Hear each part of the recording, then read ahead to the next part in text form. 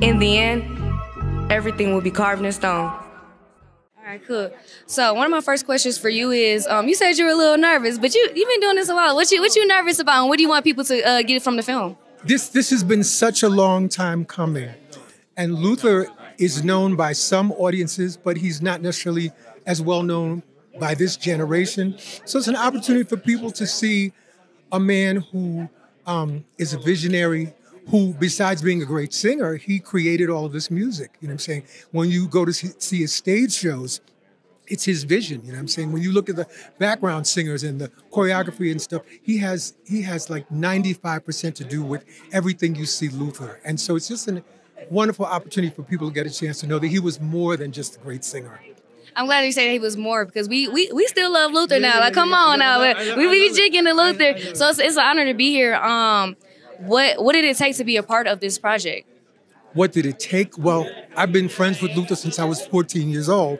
We got into the industry together. So what it took was just trying to say the right things and bring the right people together. You know, Luther has a big entourage of people that have worked with him on all the records, that have toured with him and stuff. So getting everybody in line for them to be involved with this is like what the labor of love is, because he made us a family. He selected a lot of different people, and we are now a family because of him, a musical family, and we still love each other. There are a lot of people here that have been with him forever, so I'm one of them.